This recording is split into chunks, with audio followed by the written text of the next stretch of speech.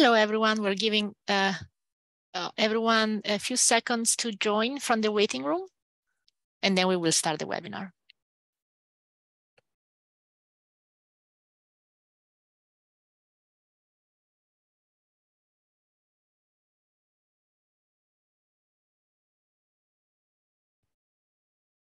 Welcome, everyone. This is Sabrina Paganoni. I'm speaking from the HEALEY Center for ALS, HEALEY and AMG Center for ALS and Mass General.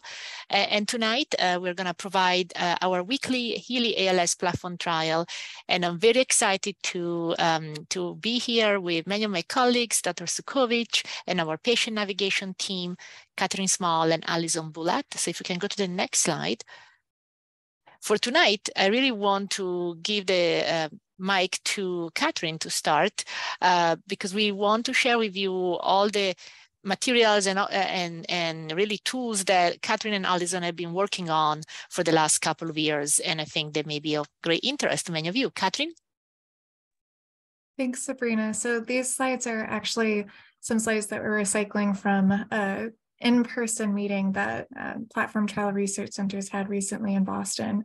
And because you all are such a big part of this conversation and part of building partnership in ALS research, we're bringing those slides over to you now. And I think it's actually come up previously on one of these webinars that somebody had asked, you know, if we keep track of the webinar views and the attendance, and we do. It's not a perfect science, but we manually have been keeping track. And so the data that we collected since October 2020 up until March 2023, we hosted at this point over 115 public Q&A webinars like this one. We've had over 50 guest speakers featured, and now today that I guess includes me. And on a weekly average, we get about 70 people who tune in, more if we have, you know, kind of a attractive special topic for the week, maybe some fewer people during the summer for sure. But thousands of views of the recordings that we post on YouTube. And by far the most popular webinars that we offer as a sub-series are the drug science Q&A webinars. And those are the ones that we host anytime we add a new regimen. We ask representatives from the drug companies to come on and talk about the science. So most recently, we hosted one about regimen F. We're planning to host one for upcoming regimen G. And so, that's a popular resource that will keep going. But me working as the patient navigator behind the scenes, when people have emails or phone calls with questions about the trial, since I started in this role, we've answered over 2,600 questions from the community, and there's always something new happening. So we're always here to answer future questions as well. So we can head on to the next slide. And this trial, I'm not sure if anybody attending this particular webinar is tuning in from a different country, but we definitely have been in touch with people from lots of different places throughout the world, which is great. It's great to see that the ALS community and research community are so well connected like this. And I have personally been in touch with families living in 39 different countries. So that's been really remarkable, especially, amidst the pandemic. One of the stories that I brought up at the meeting was talking to a family in Belgium. I'm sitting remotely in my little work office at home, talking to a family across the ocean about research and the hope of the platform trial and all that brings. So, we're glad that through these webinars and through patient navigation, we're able to stay connected and part of the conversation here together. And I think there's one more slide from me, maybe two. Yep, there's two more. So this slide here, I wanted to give an example of one of the things as patient navigator that Alison and I do is work really closely with sites to help support them. We have 72, I think up to 74 now this year, sites that we're working with throughout the US. So there's a lot of study staff to support, to help with communications. And one of the things that we were able to do to kind of help out is to introduce this online eligibility checking tool. And this is, public resource that's available on our website. And it allows anybody, whether, you're a family member filling it out on behalf of a loved one, or, if you're just answering these questions on, from your own perspective. It's a really simple anonymous survey, 5 yes or no questions, and it helps figure out whether the platform trial might be a good fit, or, based on some of the key eligibility criteria, if a different avenue is worth pursuing, maybe expanded access opportunities would be more appropriate. We launched this tool back in May 2021. And since then, 650 survey responses had been submitted.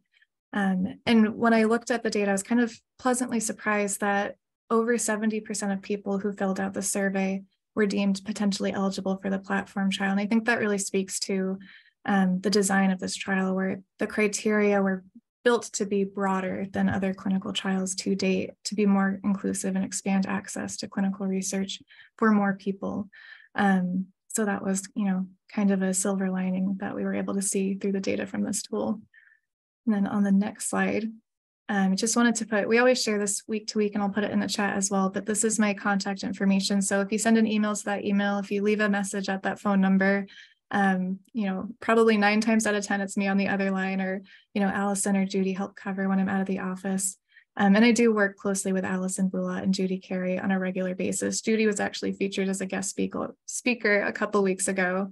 So if you wanted to look at the recording to learn more about Judy's role within our department, you can check out our webpage as well. But I think that's about a wrap for my little featurette here.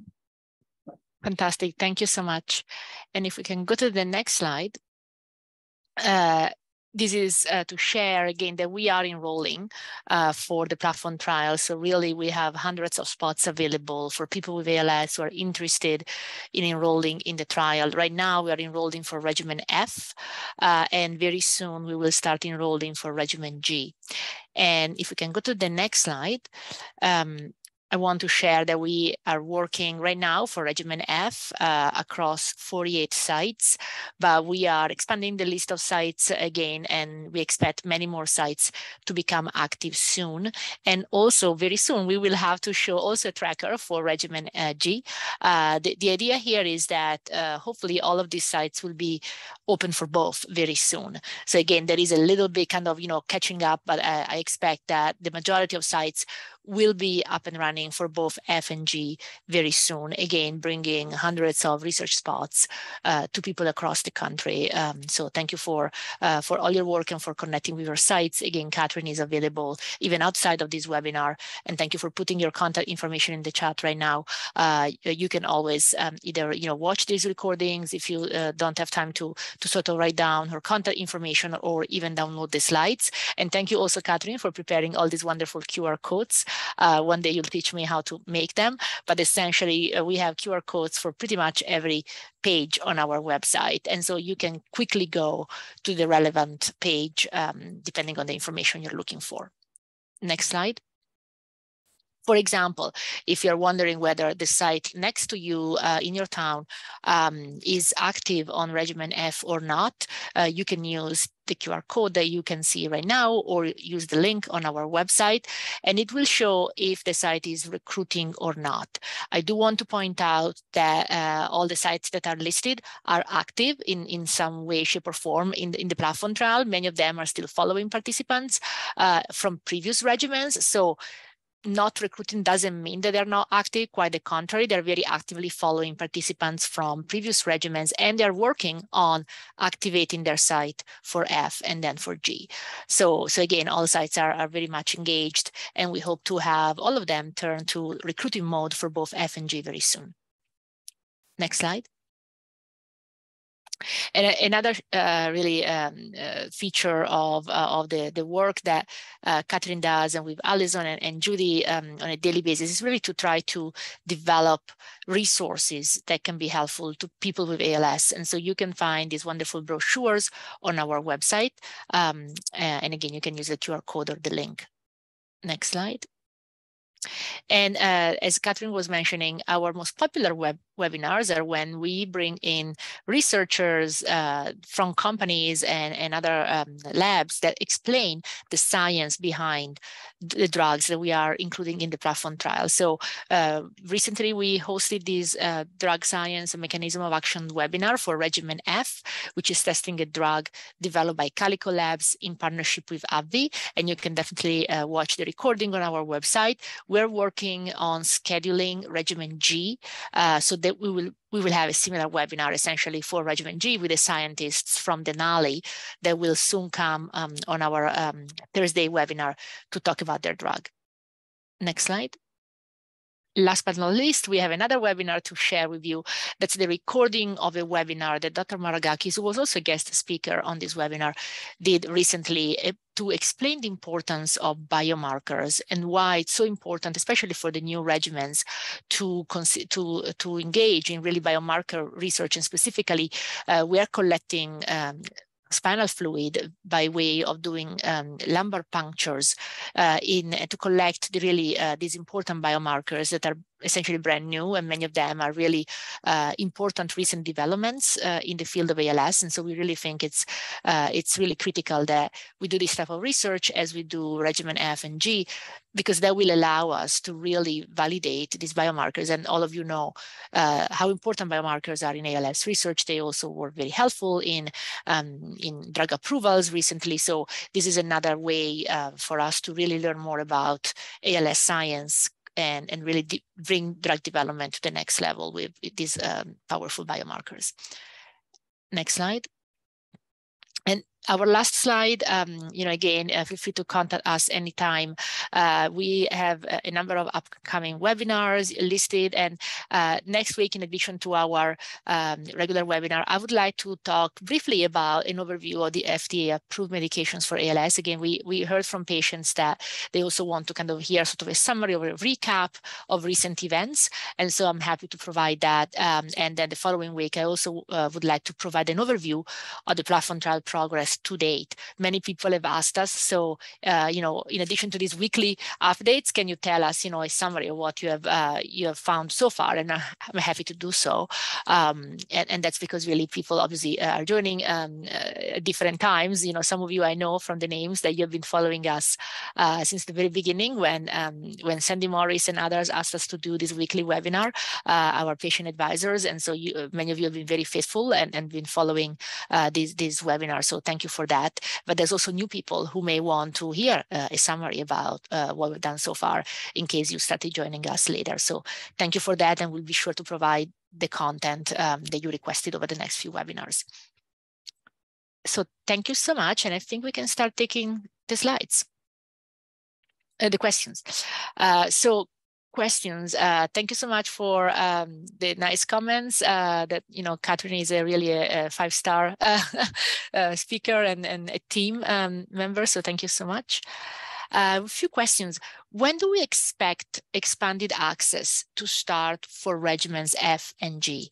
So thank you for that. We really would love to open these expanded access programs for pretty much every drug that's in the platform trial. We are having those conversations with the drug companies, and as soon as we get their trials up and running, we will continue to have those conversations. They want to get some more data from the first participants. Oftentimes, this is something that many companies do. They want to get to the first sort of safety check. We do that regularly, and then after that, open up for expanded access. So hopefully we'll be able to do that soon. So great question about the acronym. It's the question, if I understand the question correctly, the question is about the regimen G, the Denali regimen, also known as, again, regimen G of the HEALEY ALS Platform Trial. So I think that the question, let me know if I'm not understanding the question correctly, but I think you're also wondering why it's posted on ct.gov and not posted on our website, if I understand the question correctly. I think, again, it's posted on ct.gov as an upcoming trial, and then we will post on activation at the sites over the next few days. I don't know, Merit, if you have anything or to add to that. Yeah, I'm wondering also, they have an ongoing phase 1B. Oh, that's probably posted, but we are getting ready to activate. So we'll be listing the sites as soon as they're ready on the website too. And actually, since I have you on, there's a question about masitinib. The question is, if it gets approved in Europe and Canada, what do we think is the consequence, I guess, in the US? Do you think the FDA will be able to approve it? Oh, I don't think we've seen any. They have an ongoing trial right now, so I think the FDA would want to see that trial result first. I don't know if, I find it unlikely to get approved in Canada or Europe based on the the current trial that's been published. I think everyone's going to wait for the current phase 3 trial. Yeah. I could be wrong, but that's what I would think. There's a couple of questions about the number of people enrolled in regimen F. I apologize, I don't think we had that on the slides today, and we'll definitely get the number for you next week. I don't remember exactly, but certainly enrollment is going quite well. We have a few, maybe over 20 people, but again, I'll have to check the exact number. Yeah, there's been a lot of interest, which is really great. When we start, we ask the sites to enroll 2 people first, and not to enroll like 10 people at a time, just to start with 2. And we make sure that everything's going well with the drug supply and the visits. And then that's typical for all trials. You just want to make sure that sites are doing it well and it's going well at a site. And then you can enroll as many people as interested at your site. So I think many of our first sites are now past the first 2 people and enrolling openly, but some of the newer sites are still just doing 2 people, and then they'll pick up. So I think we'll see like June and July huge enrollment. But as far as that, last time I saw, there were over 40 people who have entered at the master screening. So it's I'm very excited about it. I think the science is fantastic, and it's oral, so it's an easier drug to take than some of the other ones. So. Yeah, there's a good question about the phase of development. So on clinicaltrials.gov, our regimens and our trial shows up as a phase 2/3 trial. So the question is this more a phase 2 trial or what? And then the question is also, when are we going to see the results of the phase 1 trial of regimen F? Do you want to take that? Yeah, I personally don't like the phase 2, phase 3. I kind of like to think of it, you're either looking at efficacy or you're exploring doses at the earlier phase. And so this is in the later phase. But it's still a tradition. So I tend to just say this is an efficacy, study. We'd have to ask Calico. They're still in the middle of the phase 1. They have enough of the data to have picked the doses for this study and the safety, but they, as far as I know, it's still blinded and they haven't looked at any of the efficacy, but it's a very small phase 1. So I don't think they're going to be able to do more than safety, biomarkers, dose finding. Same for regimen G. Yeah. And thank you. Somebody wrote some follow-up questions about the registration on clinicaltrials.gov. I see that you're saying that the Denali regimen is already showing up as a regimen, but not as part of the parent protocol. So I'll check on that. Sometimes, ct.gov has a cycle. Essentially, we submit things and then it may get updated. So I'll check on that. And hopefully by next week, it will be all done. Question about what do you have to do to be eligible for expanded access? So, so I'm happy to kind of summarize that we're really trying to look for, it's 2 different populations, the ones that can enroll in the clinical trial and the EAP or expanded access target population. So EAPs, in alignment with FDA guidance, are really designed for people who are not eligible for clinical trials. So essentially, there's a set of criteria for being eligible for the platform trial or for other randomized controlled trials. And then EAPs are for people who are not eligible for trials. So the exact criteria, again, may depend a little bit program by program, but that's the overall idea. So good question about the kind of, for somebody who enrolls in regimen F or G, the question about, there is an initial placebo-controlled portion of the trial followed by an active treatment extension. And so the question is, do participants know at the end of the placebo-controlled portion if they were on active or placebo before deciding to go on the active treatment extension? And so, Dr. Cudkowicz, do you want to take that? Sure. No, we can't tell people that. And actually, we don't know it either. And that's really coming from the FDA and is really important because that way we can also use the data from the active treatment extension, or what we're calling ATE, that used to be called OLE.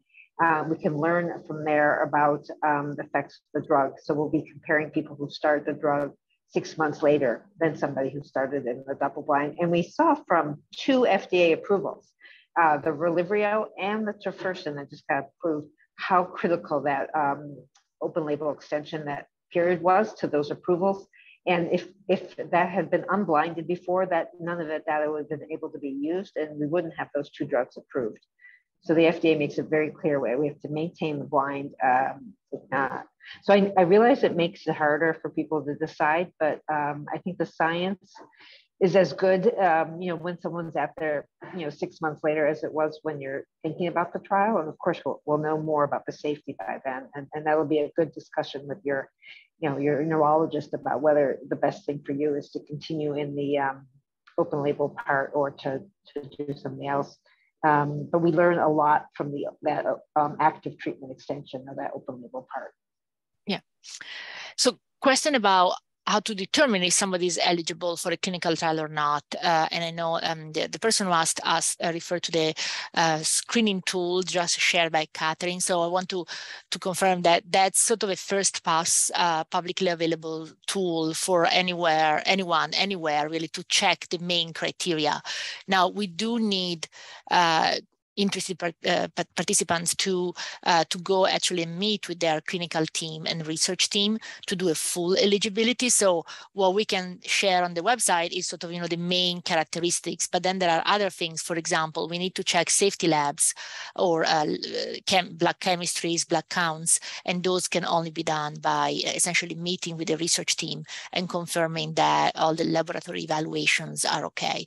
So again, definitely please feel free to use the self-assessment tool to look for the main clinical characteristics that you can evaluate yourself. But then again, we do need to have some actual procedures such as blood chemistries and blood counts to be tested on site. Question about the dose strength and dose frequency data for the regimen G. Again, we will have a webinar to explain all of this, but it's a simple daily administration. So pretty easy to take, and people need to be able to swallow at the beginning of the trial, but it's also an oral drug that potentially can be used by a feeding tube or given by a feeding tube if people lose the ability to swallow during the trial. So pretty straightforward. There's a question about, in general, companies or regimens like regimen F, they already have a phase 1 trial that's still ongoing. Why did they start a phase 2/3 trial before the completion of the phase 1 trial? Dr. Cudkowicz, do you want to take that? I think these companies are listening to people with ALS who are saying that time is valuable and working on the ALS clock. So they're starting the phase 2/3 when they have enough data for that. And that is data on biomarkers and safety and dosing. That doesn't mean that there isn't more information they can collect longer term from the people in the phase 1B, but they're moving faster, which I think is fantastic. Yeah. Question about a specific product, NU9, that was recently featured in a webinar from Everything ALS. So the question is NU9 going to be in the platform trial? I hope so. Now, I do have a conflict. I just signed up to be on their science advisory board, so I'll just say that. But we would love them to when they're at that stage. Now, they still need to do their first in human study. And then, so they're still a ways away from being ready for this platform trial. Question about the mechanism of action of regimens F and G. They target the same mechanism. So the question is, why are we testing 2 drugs that target the same mechanism? So yeah, I can answer that. I mean, when we first started the platform trial, when we first made a competition to be the first 4 drugs in it, we made a specific point to pick 4 drugs that had different biologies. But after that, we decided that we would take any company with a drug that had great science.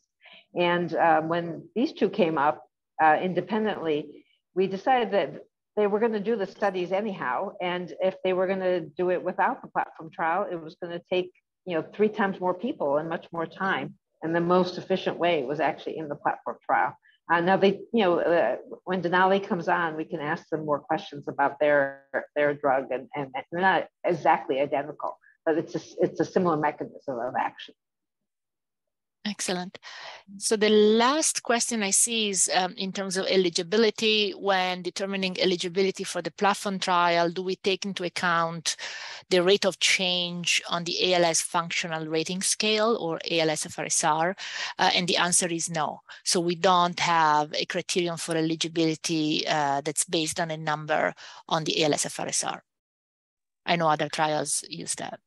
Yeah, we don't, but when we do the analysis, we take into account you know, the rate of change before in those numbers, but not as inclusion or exclusion criteria. I think last question that came in, how far is the next regimen after F and G? In other words, when are we going to have a regimen H in the platform trial? We're very excited that we've actually signed a design contract with the company for regimen H. So I don't have a timeline yet, either when they'll be ready to join or when we'll be able to announce which company it is. For some companies, the design phase can be very short, and other ones it can be a little longer. So we do have an H, so that's exciting. And we have a lot of other companies we're talking about. I think people have really seen that this is a good way to test drugs, and it's again very patient-centered and very efficient. Excellent. I think we took all the questions for today. So it's always great questions and great to connect. And we'll definitely be here next week. Thank you. Thanks, everyone. Thank you. Bye. Thank you. Bye.